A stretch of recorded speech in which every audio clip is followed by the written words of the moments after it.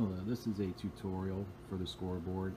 This is tutorial number 8 for the end scoreboards, which is you see one on section 9 and one on section 20. So how to turn it on is we're going to go over to the light switch that has a red cover. Click it on. You'll see the board start doing this boot up. We go over to its controller, which is this one. You press the on and you'll see the display lighting up. You got to put a code in for this, which is the code is right there. So we're going to go down to hit code. It's going to ask you to enter the code, which is 46. So we're going to use the keypad to enter 46, then select enter, and then you have all your stuff shown up on the screen. So we're going to set a timer, so we're going to hit set and it'll ask for the time.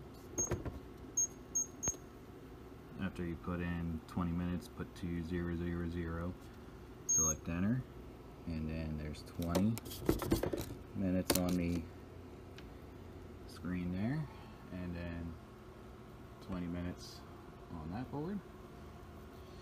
So to do the countdown timer, you got time in and time out switch, so toggle it to the in and you'll start seeing the timer counting down. You can also edit the timer. You can set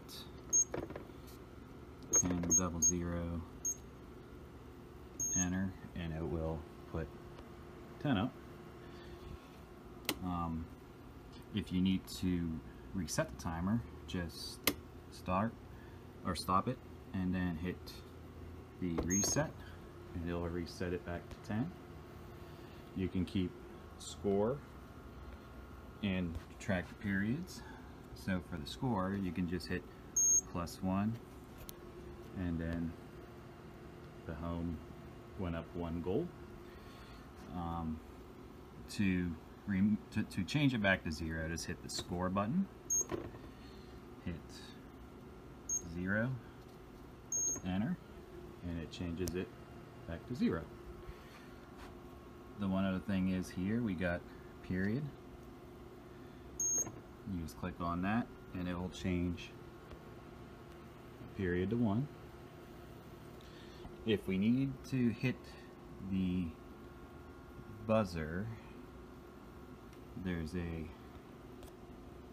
button there for the horn. It'll go off.